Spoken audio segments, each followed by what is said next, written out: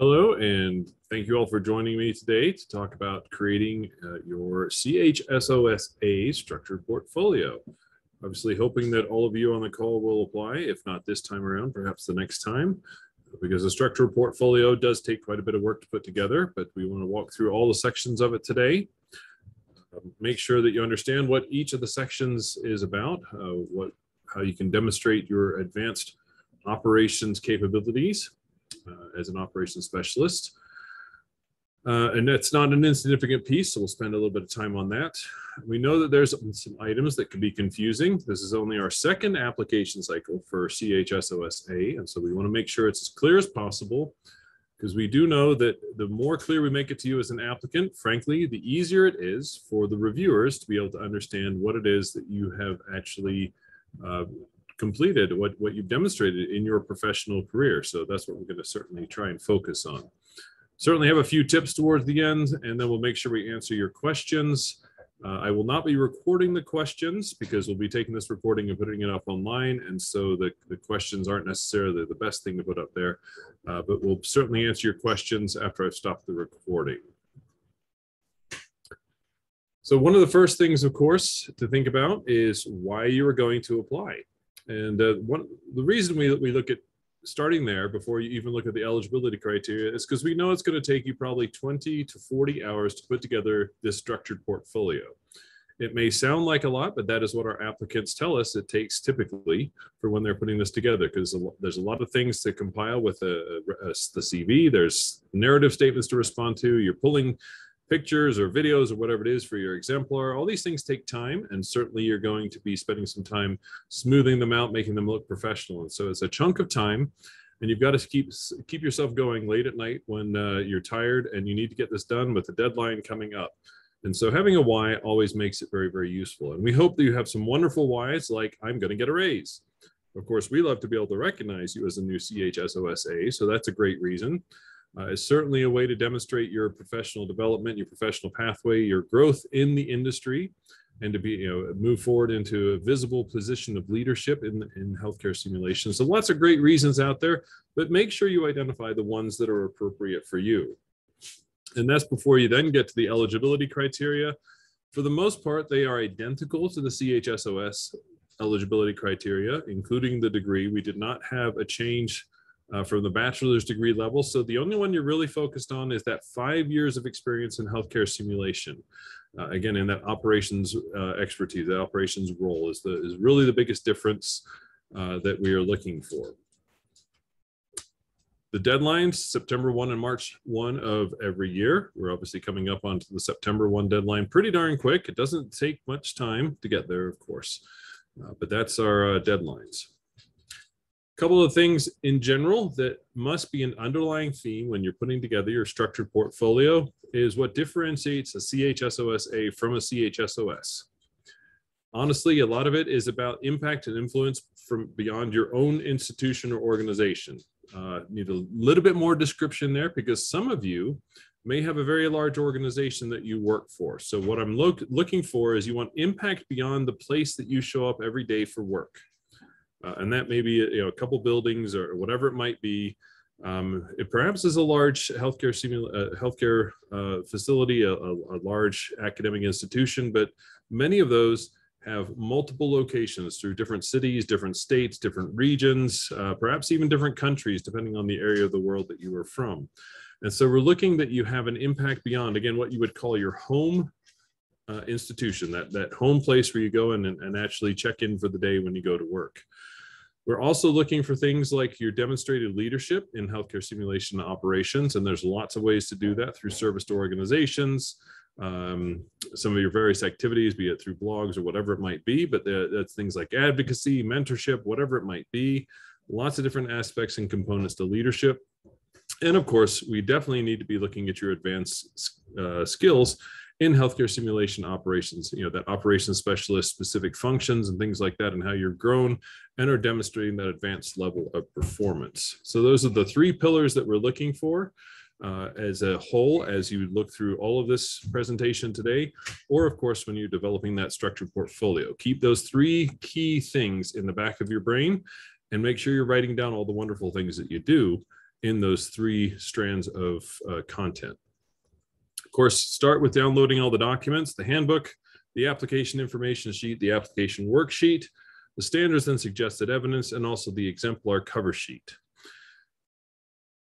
So that rather important document you have to start with is that CHSOS-A standards and suggested evidence. That was that second one we asked you to download. You'll see it's broken into 4 different domains. And in each of those domains, there's a number of standards. And all those then have a 2-year level of performance as well as a 5-year level of performance. It's important to understand the big word suggested, because we know that in each of those standards, you may or may not be actually performing those specific skills and or abilities that are listed. They are there to indicate the level of performance in each of those 2 columns, either that 2-year CHSOS competency or that 5-year CHSOS-A competency. And of course, you can have many higher levels of performance that would be well beyond that. That document is central to the entire CHSOS-A certification, because a reviewer is going to be referencing that every time they look at whatever you have submitted to see where you fall in each of those areas, to see if you're at that 5-year level of performance. Beyond it, maybe not quite there. But you'll see that this document looks like this. So again, I mentioned, here's your domain at the top. Your standard is listed down to the left, and then that 2-year and 5-year level of performance. Do you have to do everything at the 5-year level of performance? The answer is no. We know that you're going to have different standards for which you are progressing more rapidly or in your own professional career because of your organizational needs, your own personal strengths and interests. And so the overall thing we're looking at is that as a CHSOS-A, that as an overall, you are at that 5-year level of performance or beyond. So some of these things, you may still be just at the CHSOS level or a little bit beyond. Others, you're going to be at 7, 8, 10, 12 years or equivalent level of performance. And that's all okay. Just make sure that you're very clear with what you submit as to your advanced capabilities, your advanced abilities in each of the different areas. So we make sure we're giving you plenty of credit for those things that you've well exceeded.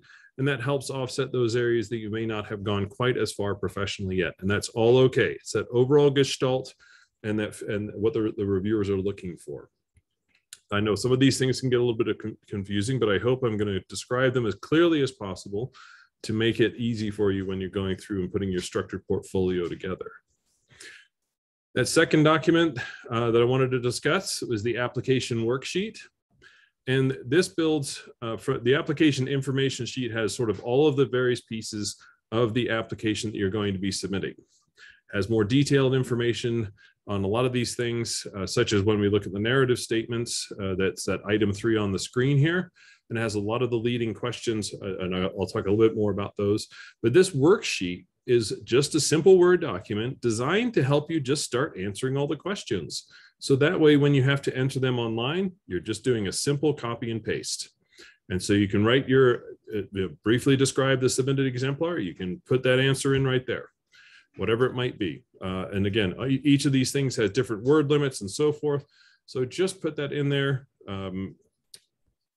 Be ready to copy and paste it over. Doesn't mean that you can't go back and forth into the online application, but it's easier sometimes for a lot of people just to work off of a Word document first. And so that application worksheet is designed as a worksheet to help you work through all the pieces that you have to compile for your application. Elements of that structured portfolio. There's the online application I briefly mentioned already, those narrative responses as well. There's an exemplar that you'll be submitting, a healthcare simulation specific CV or resume. You'll be submitting 2 references, and that actually will be from the references themselves, and they'll come to us without you having seen them. And we'll discuss all these things a little bit further on. And of course, the application fee as well. A note on the creation of the portfolio. We wanted to share the general process that our viewers go through. So perhaps when you are developing your structured portfolio, you can think about, well, which one are they going to be starting off with so I can focus on the information there. So you're looking at the CV first. They're just going to go through that, get a feel for who you are. Then they're going to go on to your application and narrative responses and get a little bit deeper dive into what it means to know a bit more about you, get some of your insights and so forth. Then we're going to look at your references, see what they have to say about you, and then finally on to your creation, whatever it is that you have submitted as your exemplar, to see that demonstrated performance of all those things that you've represented through your CV, narrative responses, what your references have submitted, and look at these amazing things that you can do through your exemplar that you've submitted. So that means when we look at the CV first, we want to make sure we're as clear as possible. And so we got a couple slides here just to give you an idea of the sorts of things that we might look for. So your professional development activities, of course, we want to look at who you are first. So just, where do you work? What's your education? All those sort of basic things. But when we're looking at the things you want to highlight, put in your professional development activities, put in your simulation scholarship contributions. And we know that not all these things necessarily apply. We tried to give lots of different examples that may be more specific to operations specialists and your role. And so you'll see some of these things here. Things like patents or inventions, obviously, are definitely something that you may already have. But even think about other items that you can demonstrate in your CV or resume for which you can get credit. And so typically what we find in a CV or resume is stuff that can be cross-referenced. So if someone wanted to independently look at what inventions you've made, they should be able to find those. And so there is a little bit of a threshold for what can go on there. So if you have created a bunch of different things, but they have not yet risen to the level of a patent or something like that, you may have to think about different ways to submit those. But again, it would be probably through your narrative to show all the wonderful things that you have done, and perhaps even your references could also discuss how you have actually helped do things at the simulation center, if it's, again, a supervisor or something like that, through the creation of your various task trainers and things like that. But for your CV and resume, it should be generally something that can be cross-referenced to an external source if someone were to go and look that up. Other items you might consider on that CV or resume is your creative development activities and projects. And again, you may even have some links here. And part of the reason for this is because we know a lot of you do different things in the electronic world. We'll just call it that, the Internet of Things. And so there may be a lot of really neat things out there, blogs you posted, videos, YouTube's channels. I mean, all these sorts of things like this that are professional. They show how you're disseminating information, supporting the healthcare simulation community, perhaps their mentorship type activities, whatever it might be. But don't be afraid to add those things as well. And again, you can see that this is cross-referenced to an external source. If I'm going to a YouTube channel to see the things that you put up there, it's going to be pretty easy to find, because even though the link is in your CV. Again, that cross-references it. Lots of things you can put in for simulation-specific activities related to committee work, service to simulation organizations, or whatever. Of course, plenty of things like awards, recognition, highlights, other pieces like that as well. We do recommend you be specific as possible when you put this together. A lot of CVs and resumes may come in and they list things like your conference presentations. Take it a little step further and just state what your role was that. Perhaps you started off earlier and you were just one of the panelists and someone else had put the slide deck together. A few years later, maybe you're the lead panelist, but you're using something that somebody else had already presented and you're just taking that on. And of course, a normal evolutionary process is you're more the content creator, the leader, and things like that later on. And by putting those things in with each of your presentations, be it a plenary presentation, a panel presentation, a solo presentation, a workshop, et cetera, et cetera, et cetera, the reviewers will get a great idea about your expanding and growing role, how you're growing as a professional through your career. So don't be afraid to put those things in there. And you don't have to have long statements or these things. But just little pieces that help the reviewers understand your specific role where appropriate for each of the items there. And again, lots of ways that you might be able to insert that in there. But one of the challenges for the reviewers is not completely understanding each person's role in the items listed on a CV. And that's what we want to try and eliminate, is that guesswork for the reviewers. Just be very clear about what your role was so they know exactly what it is that you did. For any CV or resume, you're balancing depth versus breadth. I would suggest be more thorough. We're not talking verbose. We want to be brief as well. but just make sure, again, that you have a good range of all the various things that are in there, and hopefully as complete as possible to show all the various settings that you have participated in your professional pathway. And that helps the reviewers, again, understand how you have grown as a professional. When you move on to that online application, you're going to see things such as core professional information. Again, very, very basic, but we're certainly looking even for a little bit of information about your organization, because we don't know where you work or what your organizational structure is. And so there's a little bit there to help the reviewers understand how large your institution is. And then therefore, what types of things may be an opportunity for you, what your unique challenges may be. Again, lots of different things may present themselves in a one-person shop versus a place where you're working with 10 other operations specialists. And so that's, again, just an idea to give the reviewers, an insight into where you are, where you come from. Of course, you're confirming you meet the eligibility criteria, checking off that you aspire to the Healthcare Simulationist Code of Ethics. And then you're moving into responding to the narrative statements. I mentioned those before. There's a lot of information in the application information sheet that has a lot of guiding questions for each of the domains. You'll see on this online form, it's very hard to see on this, but there's actually a little eye where you can click on it and it brings up those same guiding questions.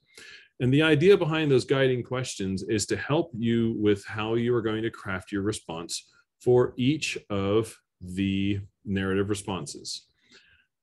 If all you do is respond to those guiding questions, you'll actually be well on your way to helping the reviewers understand your insight, your perspectives for each domain, because those guiding questions are sort of meta questions for each of the long list of standards within each domain. And so they are sort of questions that help pull together everything that would be in this particular domain, and helps the reviewers understand your demonstrated performance in each of those domains.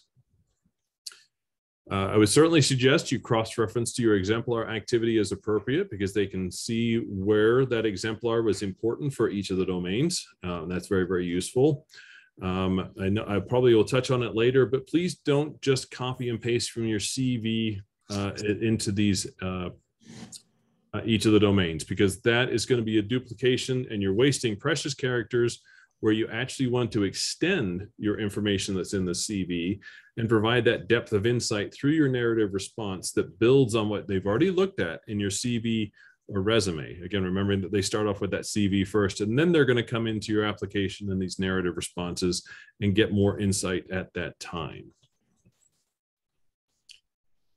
I mentioned, again, that elaboration, that depth of understanding is really, really critical.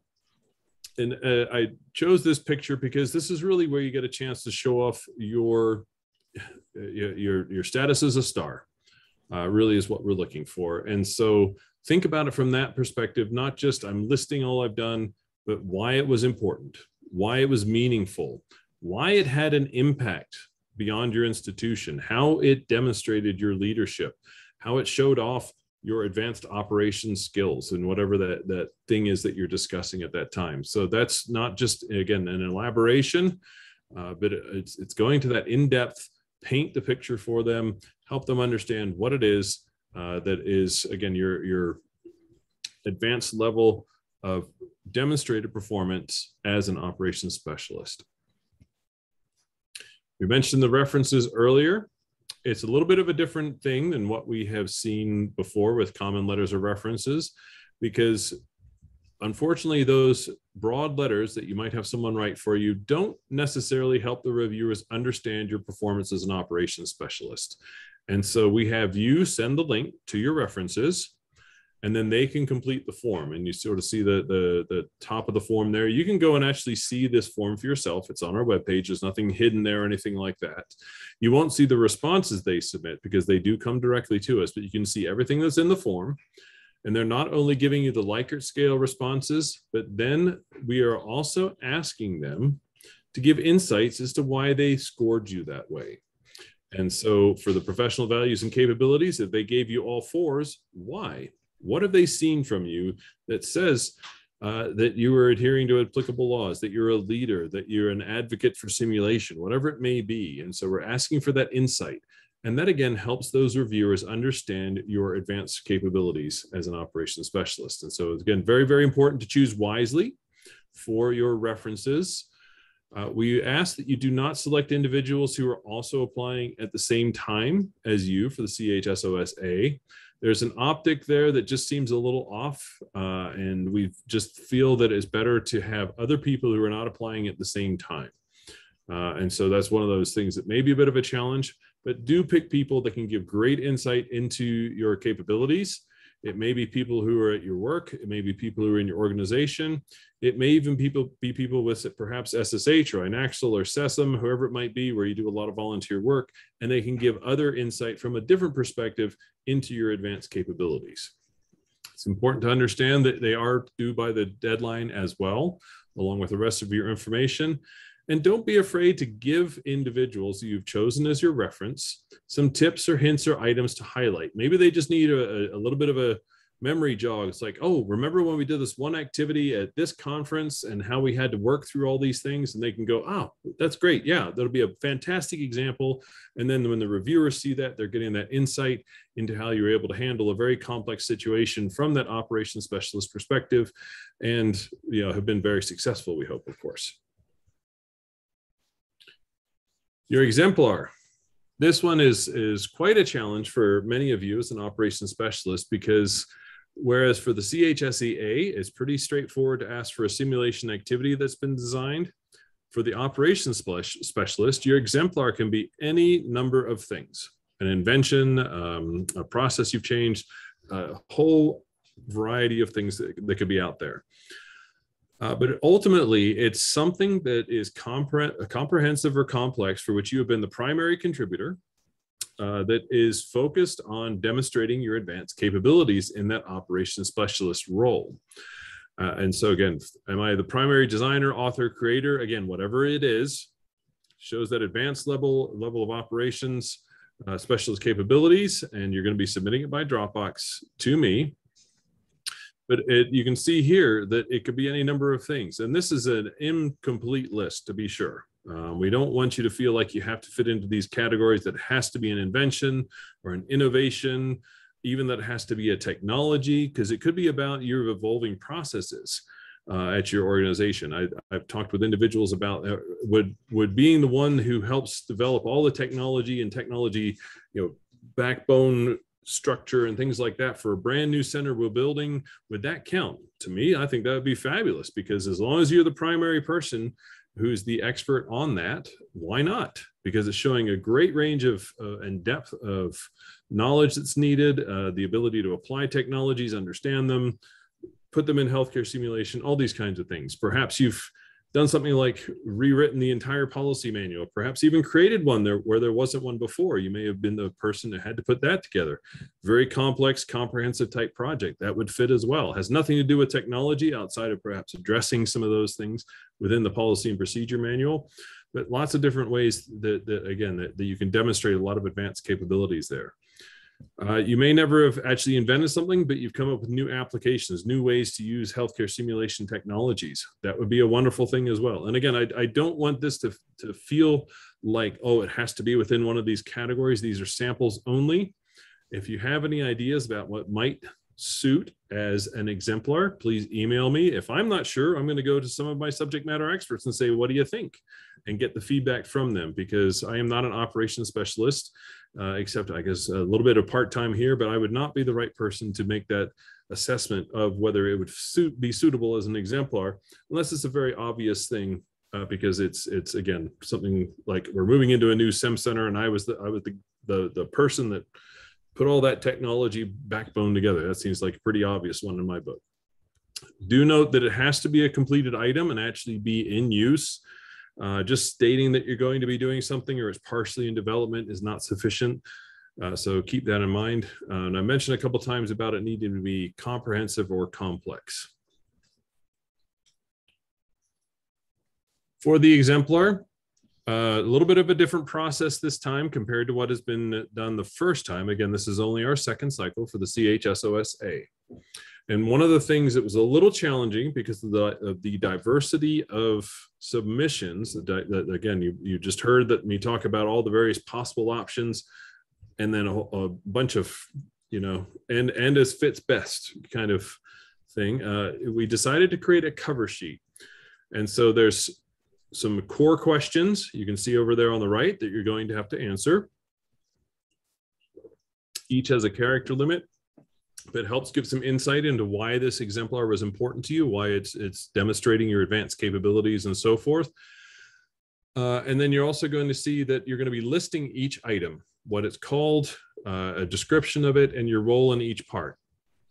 Okay, so item number 1 is called picture number 1. And then you see in picture number 1, I started with this mannequin and it was just a regular old mannequin, but we needed X. So now you can see that I worked through and how I got into the inside bits of it and how I added X all the way through all the various pictures. You're just labeling each one at various steps of it. And then your final picture, number 10 or whatever that would magically be, says, here it is working, and you can see why it does this. And so all these things would be what you submit. And again, whether there's videos, documents, pictures, it could be websites to go to see a lot of these things. The idea is to have a cover sheet that helps the reviewer walk through your exemplar so they can understand what it is that you've submitted, why it's again important, and how it demonstrates your advanced capabilities. And that cover sheet gets submitted along with all of those other items, those pictures, videos, etc. And that again guides the reviewers in understanding what it is that they're looking at. Mentioned that demonstrating performance can be a little challenging. This is not specific to the operations specialist role. It may have some additional layers of challenge, which you may resonate with, I don't know. But one of the things that's difficult for us as humans is often how to actually represent what we actually do. And the example I often use is perhaps many of you have had to turn in a short biography because you're presenting at a conference or it has to be attached to the submission, whatever it might be. And it's really actually quite difficult for many of us to suddenly be writing about, well, I did this and I came from here and I went through this and I completed this and I accomplished this. There's a whole lot of I statements in there. And that gets really, really difficult for us because suddenly we start to feel like we're bragging or saying things that we aren't supposed to, because so much of our writing, we're trained to not write in that I kind of framework. That's actually what we're asking you to do, but now on a much magnified scale, in the form of a structured portfolio. That's going to be a little scary for a lot of you, I have a feeling. And the tendency of humans is to unfortunately downplay their role in things. And so what we're asking you to do is try and work really hard to put that aside and just be very, very clear about your role. There's nothing wrong with stating what you have done. We're not asking you to embellish, fluff it up, add a whole bunch of extraneous pieces that are not part of it. We want you to be clear, precise, concise, and just state, this is what I did. And, I was the lead in this. And what I mean by that is I was the one who set up the meetings, guided the work, helped keep us on task, again, whatever it might be. All those things are factual. You're just stating them, and don't be afraid to put those down. And that's that specificity and role and impact that I list over on that left side there. That's the best way to get past that. It can be short bullet points. It doesn't have to be a full narrative or anything like that. But again, don't downplay your role in it, because then you may actually not be fully representing yourself to the reviewers, and that works against you. And that's really not very fair to you, but we can only work off of what you submit. And if you don't have the full information there, the reviewers really can't be filling in the gaps arbitrarily and thinking like, oh, well, it was probably okay. They're not allowed to do that. They have to go with what you have actually submitted. So I would suggest that you look at that standards and suggested evidence, and frankly, pull straight from the terminology. What is it that you've actually done that's very, very similar? And make sure you're just addressing those either in your CV, in your narratives, in your exemplar, whatever it might be. We certainly think that having somebody else look at your CV and your narrative responses is a very appropriate step. And make sure that they're not just looking at it, you're giving it to them blind. Say, look, I need to make sure that I show off my advanced capabilities as an operations specialist. I've got to show impact. I've got to show leadership. Do you get the feel for that when you look at these things? And they should take that red pen and go, oh, it's a little unclear here. Perhaps you want to add a little bit more here, whatever it might be. Don't be afraid to get that feedback, because that's just going to make your structured portfolio that much stronger. So take advantage of others, especially those who you view as a mentor, to give you that strong and honest feedback that will help you improve your structured portfolio. And again, we ask you to just state the facts.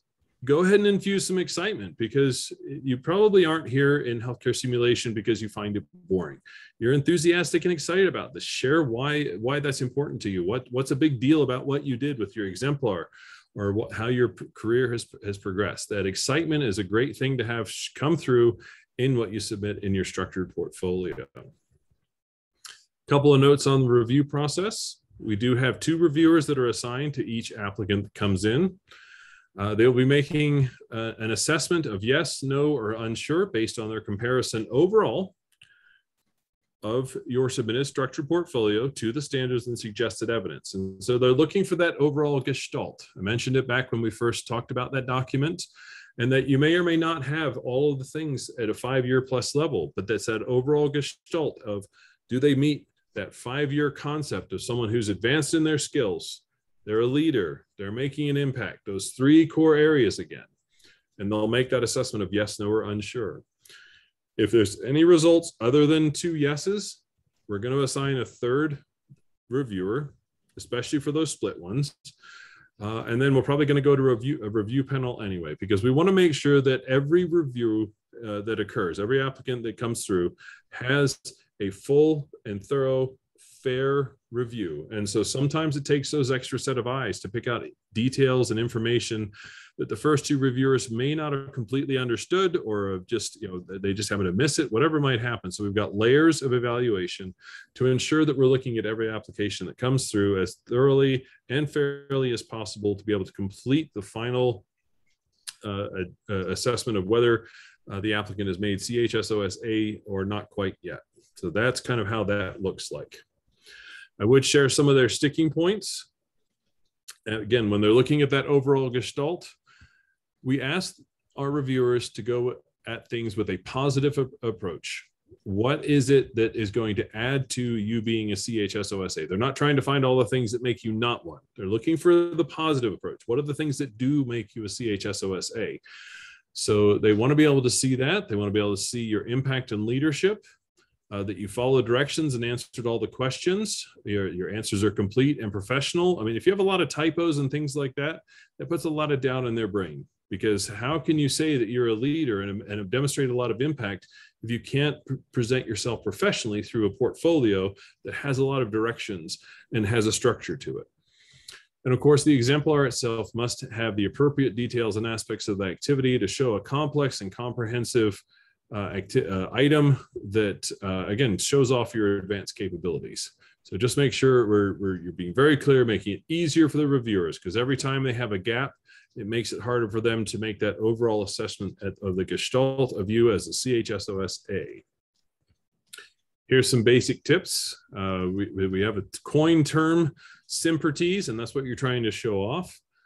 I've probably covered a lot of these things. You can see how we got to back everything up to the standards and suggested evidence. Having somebody review, looking at, if you've chosen your best exemplar, giving yourself plenty of time to complete the portfolio. If it turns out you're running out of time, we can have you just go back to the next application cycle, because if you're cramming it in at the end, that's when errors can occur. You might short circuit your responses and just leave more questions than you really want to. And we'd rather that you submit your structured portfolio that is well put together and very clear, and that reviewers make it's just an easy slam dunk for them to say, yes, this person is a CHSOS-A. Application timelines. We have the March 1 and September 1 cycles. All items must be submitted, and they have a 2-month review onto the notification process. Some final reminders, just to make sure you read all those documents and that you understand all of what you're working through, have a plan that you developed to work through all the pieces that have to be submitted. And again, back to just show off that you're an advanced operations specialist. That's really what we're trying to do here. Couple of FAQs just to make sure I've covered them. This one I have not. I know this does, the CHSOS-A application does not count for renewal of CHSOS. It assumes your CHSOS expiration dates, no matter what those are. It could be that you have 3 days left, 3 months, or almost all of the full 3 years. So I'll work with you when you're making your submission so you understand that process, because you may have to do your renewal of the CHSOS. So that way, when you're granted CHSOS-A, it takes on those dates again, whatever those may be. You're not required to be an SSH member, but if you don't have a home organization where you can volunteer and grow your professional status, be educated, we certainly would encourage that. There is an application fee of $150 to apply, and that's for SSH members or members of organizations that support CHSOS-A. We're up to something like 14 different organizations that support our certifications. So chances are you're a member of one of those organizations. You submit your portfolio through a combination of the online items that must be submitted, and that includes your references that have to submit their online forms, and all other items are submitted via Dropbox or other means as arranged if your organization does not allow for Dropbox. There is the one payment button that is also on our website. That's for submitting the fee, so that's probably the one other piece that you have to keep in mind. I mentioned that you send the link for the reference to your references. We don't have that information. You can, in fact, turn around as soon as we are done now and actually go ahead and send them that link right now. They can turn in their references at any time, that we don't have to wait until after you've already submitted your items. We just take everything as it comes in and start creating those structured portfolios. And when we're ready, we put it all together so they can start on those references right now. Just reiteration on the review process. Again, we've got multiple layers, so we make sure we review as thoroughly as possible. And then that impact and influence, it means, again, you're not just coming to work every day. It means you're doing things either with work or beyond work, perhaps volunteering for an organization like SSH or SimGhost or whatever it may be. And you're making an impact in many other ways, or perhaps you're doing things on the side through your own blogs, video casts, any of these sorts of things like that. So impact and influence definitely means going beyond the walls of your own institution and being at least somewhat regional or dimensional in how you impact things. And I say it that way because we may not always have a geographical influence, but if you can demonstrate that you have impacted a number of other operations specialists from around the world through sort of a more profession-based approach, that also, of course, is impact and influence as well. And so there's lots of ways to go about doing that, and just make sure you're covering them in your narrative statements, your CV, and so forth. Got my email and, of course, the website here for any information. And I will stop the recording now, and we will take your questions.